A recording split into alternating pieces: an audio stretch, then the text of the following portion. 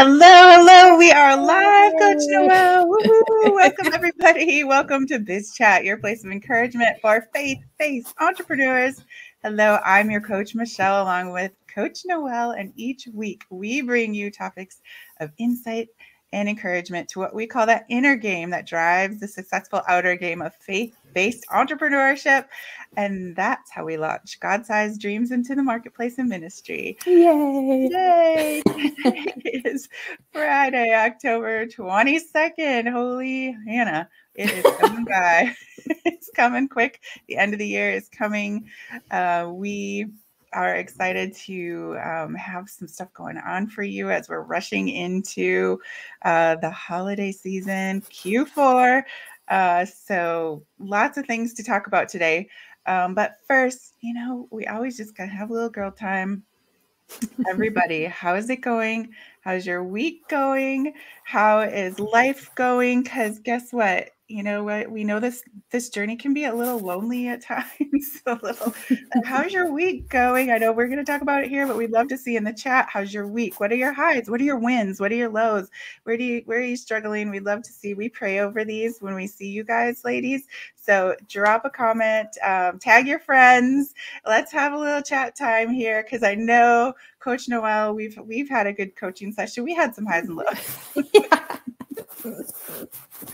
How was your week? What you drinking? What's fueling you this morning? And let us know how it went this week.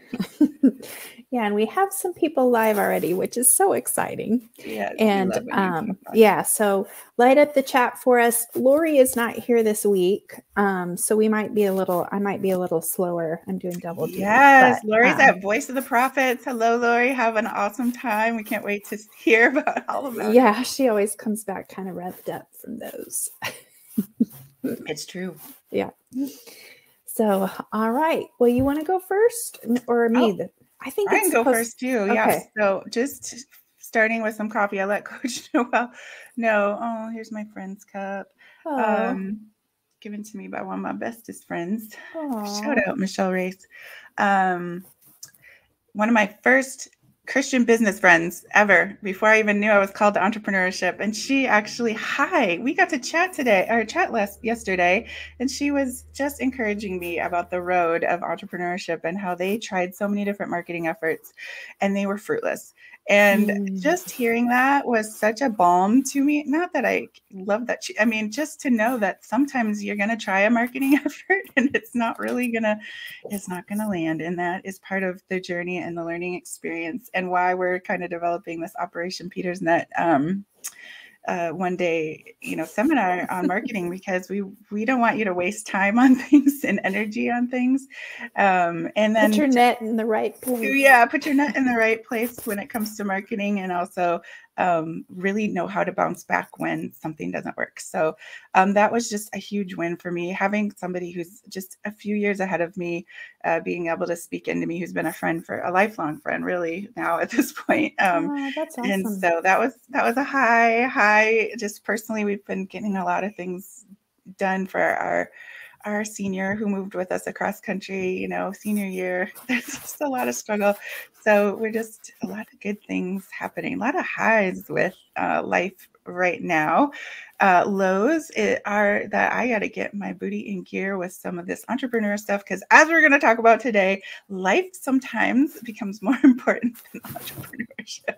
Yeah. And so some things fall through the cracks. We're going to talk about how to juggle it all today. And I know it's been kind of on your heart too, Coach Noel. Mm-hmm. Yeah, you ladies have probably noticed that the topics often come out of what happened for us. And but I wanted to highlight Audrey because she said she got a customer order and her boyfriend and no lows. So that's awesome. That's pretty rare. So we're excited for you, Audrey. Celebrating you, Audrey. Yeah. So girls, keep them coming. We want to hear what you got. Okay. My highs and lows.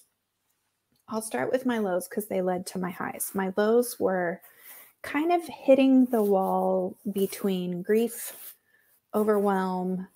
And I think some of it was just kind of, when your stress cup is already at the top because of just life events and then a little thing. and kind of just puts you over the edge. And that is what occurred with me earlier this week.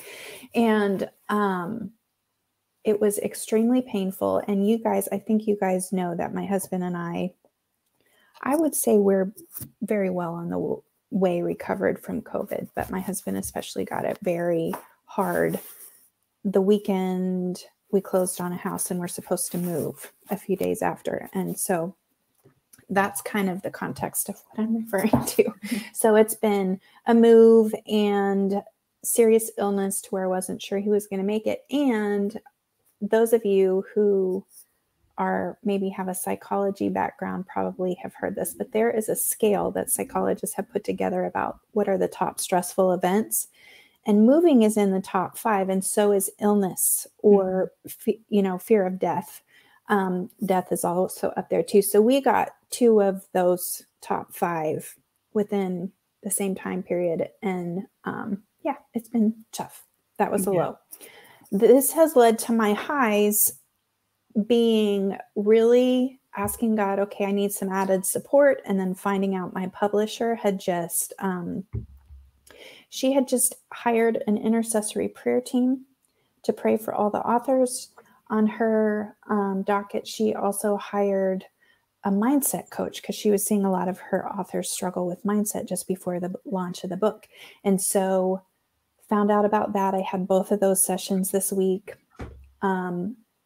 They were both, I did the prayer session first and I met with the coach next, and they were both really pivotal for me, exposed some blind sides. And so this was an inner game for me. I didn't do a lot of, there were no writing ads. There was no, working on the business. This was a working on the business inner game stuff. And this morning, I feel like God is finally starting to give me some ideas that have peace on them for launching the book in January. Yay. So working through all the things that come at us, life and big things. So if you're in the middle of some stuff, guys, if you're in the middle of things that are challenging, like give yourself some grace and know that there, like Coach Noelle said, there's it's opening the door to understanding more about what your needs are and what you can and can't do, and being free to set aside some goals while you deal with family things, and let God then open the door to what's next in your business. And so you're feeling, Coach Noelle, like it was a process, but on the other side, there was like this breakthrough with what to do for business. So I would think in that time, you trying to force, like this was what we talked about in our coaching, and I have Noelle's permission to share kind of a little bit of what came out of our coaching session. But, when we're in those positions, we're trying to force something to happen and it's not happening. And then we get even more frustrated. God's like, hey, I called you to rest and peace. And that is really what the theme just keeps coming back. And sometimes those inner game things, and those of you who watch us regularly have probably noticed a little tweak and a shift around really focusing a little bit more on the inner game, where we kind of maybe balanced it inner game and outer game before. But I really would not have gotten these outer game pieces in place without getting clear on the blind sides and without some of that prayer support and talking through with my support system.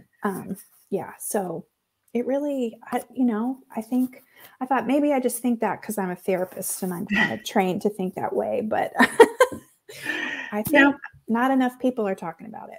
No, I think that is really, if you look at everybody, even when you get to those higher level, we said this before, when you even get to like 10,000 and beyond masterminds to, 100,000, these people all have the same things. It's the next level of imposter syndrome, the next level of I don't know what I'm doing and I don't have the answers. Like it's just always there. It just goes level by level as we reach these new goals and these new heights. So learning these tools, being able to review these tools and kind of have a place where we said, we just want to be this safe arc where you can come back and always get some, just feel like you got the what you need, get the tools and the safety and the love that you need to say, yeah, you're right. I got the tools. I know what to do. I can turn around and face all these mindsets and just issues that kind of come at us almost accusatory and the confidence stuff. So we're just realizing more and more that this just doesn't go away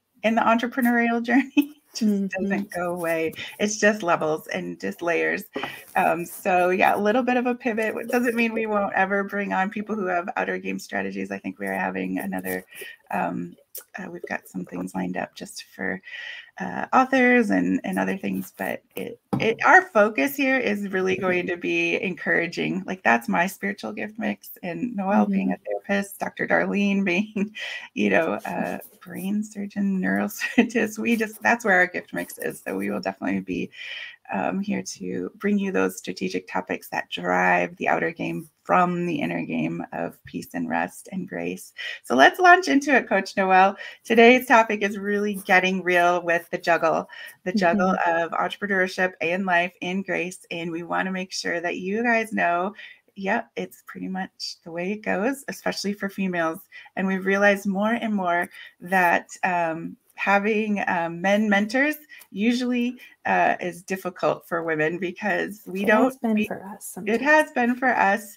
And so if you're finding that you can't keep pace or you just isn't there's a disconnect, it's probably because we shoulder so much as women, as mamas, as wives, as just that leading with the what side of the brain. Women who just kind of have a little bit more emotional capacity and juggle capacity. And so we end up taking on quite a bit. And Noelle, that's what happened this week with you. You were feeling like you had everything was dumping on you. And we feel that way oftentimes, like we're the hub of everything. And if we don't get it done, no one's getting it done. And everybody's looking at us to get everything done.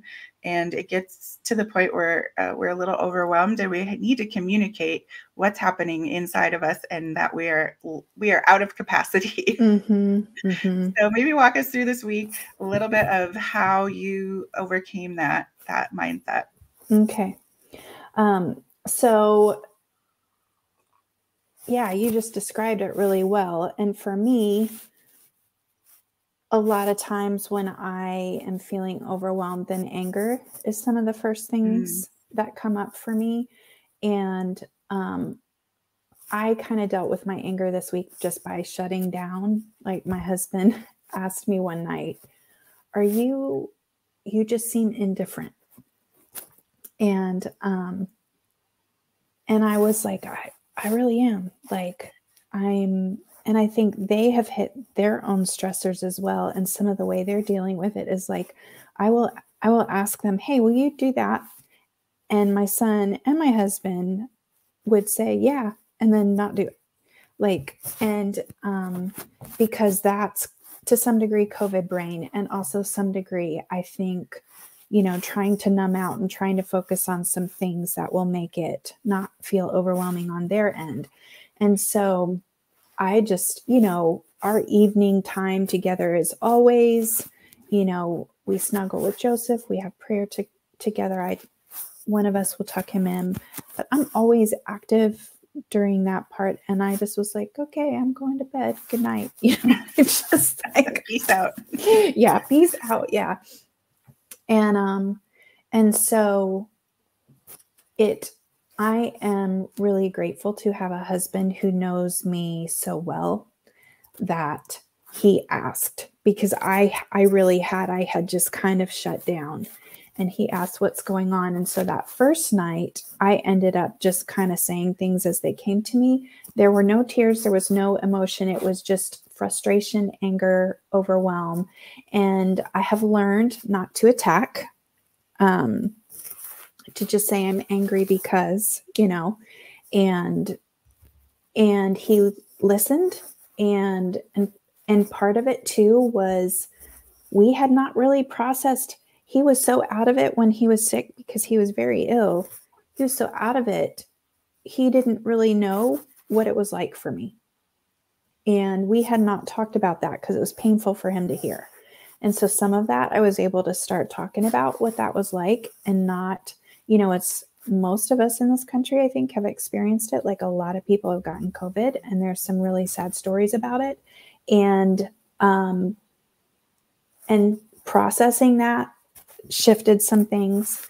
The next morning we talked, our anniversary was coming up, and we had not planned anything because I was at capacity, and we ended up go ahead. I was just going to say, I think this is important to note because, Dan, we all felt this way. Your husband looks at you. What are we doing? Like, oh, wait, what? How come it was my job to plan the anniversary? How come it was my job to make sure everything is done? And I want to just highlight that that's kind of where Coach Noel was feeling, was like everything is on my shoulders because we have this wonderful ability to juggle so much. We end up taking it on, even if we don't take it on in our physically get it done. It's in our head. And so we are maxed out. And then when we check out, people are like, wait, what?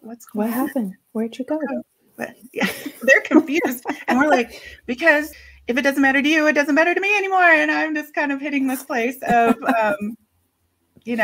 I'm not going to be the one to get it all done. And I think that's where you were saying, it's tough to not walk into this toxic atmosphere and take it into anger and take it into, I'm going to take it out on you. And why can't you have more capacity? And we start, accusing and blaming. And that's why we wanted to highlight this topic today, because it's so easy at this point to shift into a toxic atmosphere, have a toxic response, not anything that is going to be loving, helpful, and solutionary, but instead is going to just make other people feel bad about their lack of capacity in that moment. So I just wanted to break a little that's my story. I probably need to get it succinct. You can tell the more detailed you want to be, the more recent the rawness was, probably. It was pretty raw. And I think it was just beautiful that you were able to share it in our coaching session and feel like we did get somewhere. Where did we get with this, Coach Noel? Where did we go that really felt like a breakthrough for you? The first part, the part of it was ending up sharing. My husband confronted me that he felt like I was indifferent. He wanted some time with me. He just wanted some time with his wife, and I was too busy. And when I responded, this was all on Marco Polo. I cried. And girls, sometimes that's the first thing that needs to happen. You need a good cry. So too bad Darlene's not here, because she could probably talk about this in even more detail. There are toxins that leave our body through tears, and tears alone. Wow. It literally is a shower for your body. Yeah. I get chills when I say that. So girls, if you feel it building up and you feel like I'm a feeler, and I cry very easily. And most of my life I was embarrassed about that, and I would apologize. I don't do that anymore because it's healing. It is healing. You need to cry sometimes. Wow, guys, somebody type that in the chat. You need to cry sometimes. That toxins actually leave your body when you cry. I have never really heard that before. And I too cry at the drop of a hat. Like, I'm serious. Like when somebody wins, like Miss America, I cry. Like, I know they worked so hard, and like I will cry at just about anything. So that's amazing. So that's first step that kind of just you were able to get more of an emotional release. And then it was funny because after I cried, I did feel like a limp dish towel. Because it wasn't just a few tears, it was like a there was a lot going on. Like you said, 2 levels of high stressors in your life, and that's a lot to deal with. Yeah. So it's worth an ugly cry. Yes. And after that release, it is so funny how I could see the solutions. And that prayer time, we talk about, getting coaching and having your community, that prayer time with the intercessory team. And they gave some prophetic words too, of just encouragement.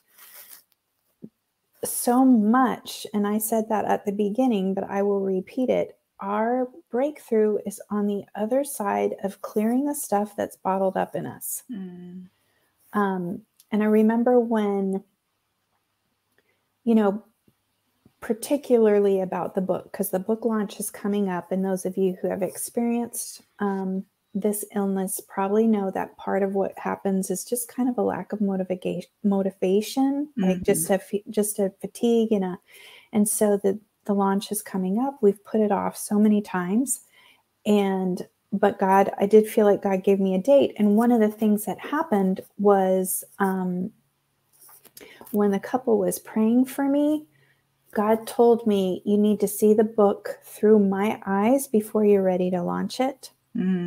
And he showed me a picture of what that looked like. And it was women breaking free from bondage. Like it was like a woman in a jail cell with her hands handcuffed and an explosion of everything breaking open. Wow. Yeah.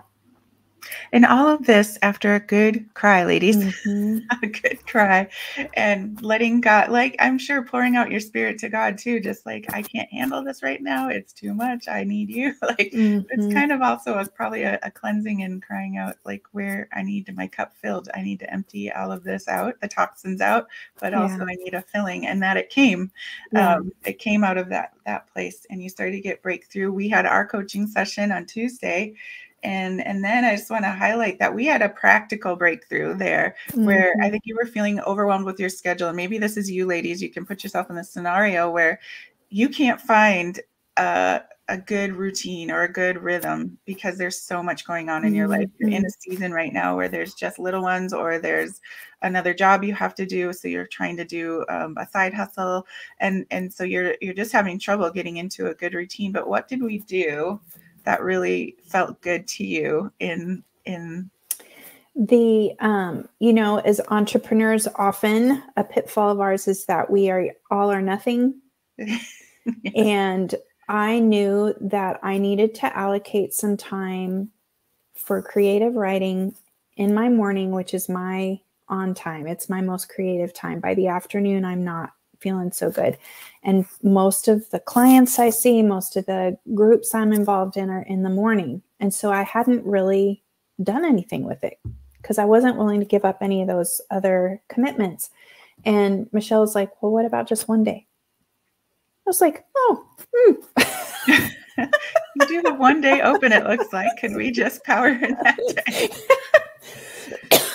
Sometimes, guys, it's like having a coach, having somebody else look in and read the label back to you. I just asked her, like, what is it? What is it that's frustrating you? How is your life? And so once she gave it to me, I could show it back to her and say, here's where there is time to get these things done and be able to stay faithful to all your family commitments, your personal commitments, your business commitments, and have time to do this next level thing that God is introducing into you, which is this book for you. And so, ladies, if you have something that God's saying, tapping you on the shoulder as a next level thing for your business, I want to encourage you right now, where can you fit that in? Look at your week. Look at your week and figure out that there is a little place, a little heart nugget where God said, right here, this is where I want you to do what I'm asking you to do. It may not be something you can do every day, and it may not be something that you can do every week even, but I bet there's a time on your calendar right now that you can dedicate to doing what it is he's asking you to do to take your business to the next level. In spite of all the craziness in your life, in spite of all of the emotions and the toxins and the things that need to be cleared out, in spite of all of the tough conversations that might need to come to get life a little bit more manageable, there is something on the calendar. There's a space on the calendar for what God's asking you to do. I know that there is. He wouldn't ask you to do it if there wasn't space on the calendar. So if you're feeling overwhelmed right now, I want you to just stop and pray, stop the broadcast, give it a little pause, come back, but where is it, Lord? Ask him, where is it that I can fit this in my calendar and stop feeling frustrated that I can't get all the things done. I feel like that was such a huge moment of breakthrough for you, Coach Noelle, that when you felt the release that I am free to only do this one time a week, it was like, why didn't I think, like, why is the answer so easy? It was just such a simplification and such a agreement. Everything just felt right. Like, yeah, I can get it done in that week, and it will work out. Yeah.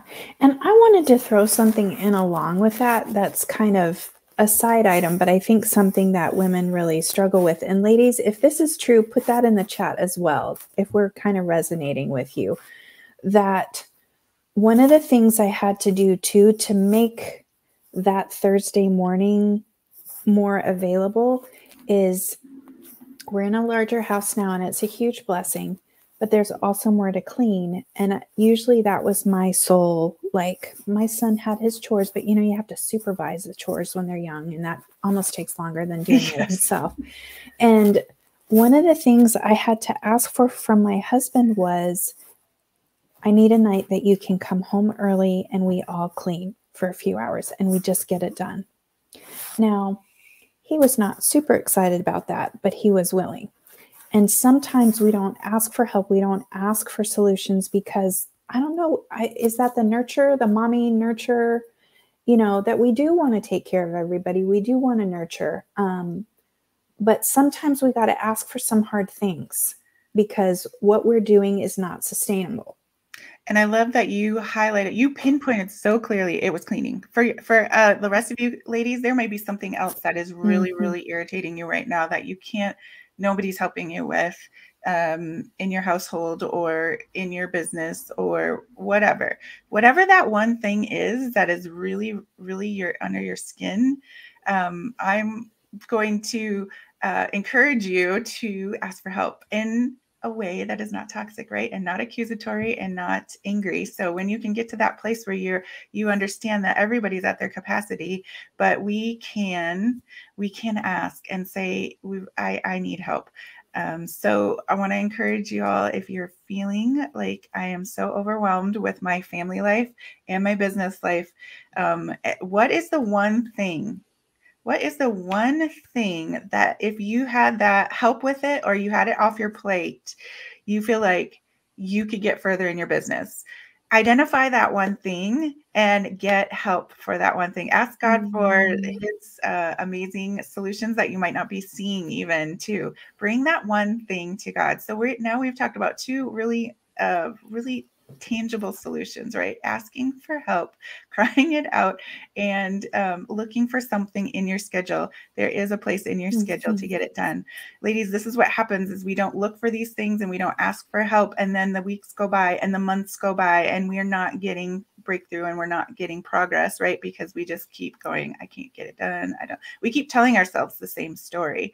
And it's probably true, because we aren't doing anything about it to change it. But there are simple little things. And I think that's what we need to learn as female entrepreneurs, that the little things can be huge in our business. And right now you may be in a season where you have to take a little thing and you can't get it all in one big bite. You don't have the freedom to just say, okay, every day, all day, I get to focus on my business.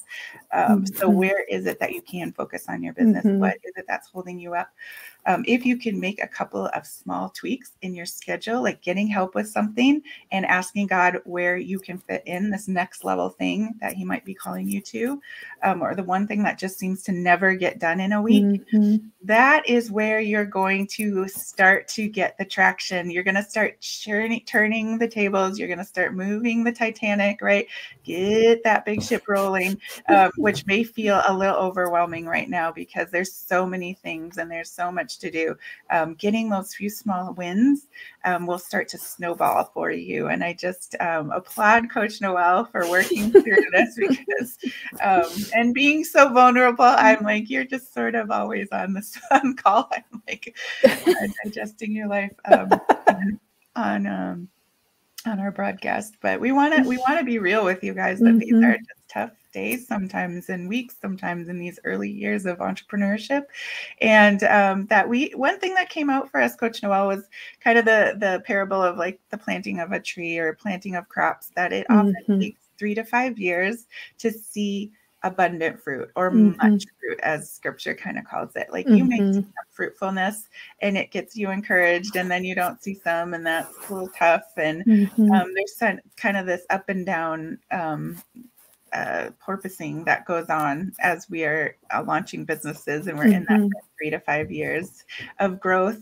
And so if there isn't much fruit or abundant fruit right out of the gate, it is so typical and common for entrepreneurs to have that few years of nurturing yourself in your personal growth, nurturing your business skills, to really get to that place of abundant fruit. Yeah. So, and statistically that, we were talking about it for trees, because didn't you guys plant some fruit trees? We did, because we're in Utah now. We can actually have fruit trees.